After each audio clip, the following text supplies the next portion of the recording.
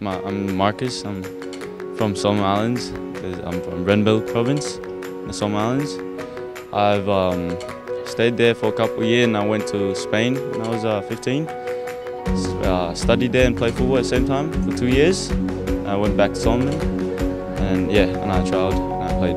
Now I'm in the 19s. You know, when you grow up in Solomon, everyone plays football and you just, in school, you know, after school, just go around, kick balls with them. It's normal, so that got me into it. It's been a blessing. It's a blessing for me to wear the jersey. I put everything in the field. You know, there's downs, ups, put everything. I know people back home is hoping for us to get something, get result for them. And yeah, it's such a blessing for me to wear the jersey.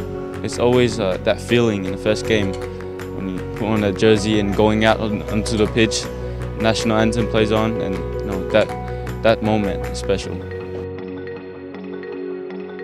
It's hard, yeah.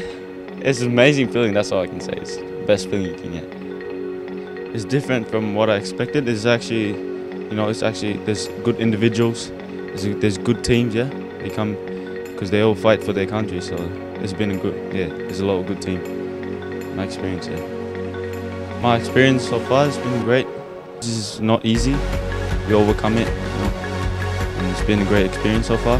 We push again, we push to come first. Hopefully we can get Tahiti in the second round. Looking at the past 2 games, even though we won, yeah, we still have a lot of errors, mistakes there. So we need to, you know, sort it out a little bit. We look to the next game so that we're ready for the semi-final. Just to people back home, just pray for us. And yeah, hopefully we can get results back to the nation.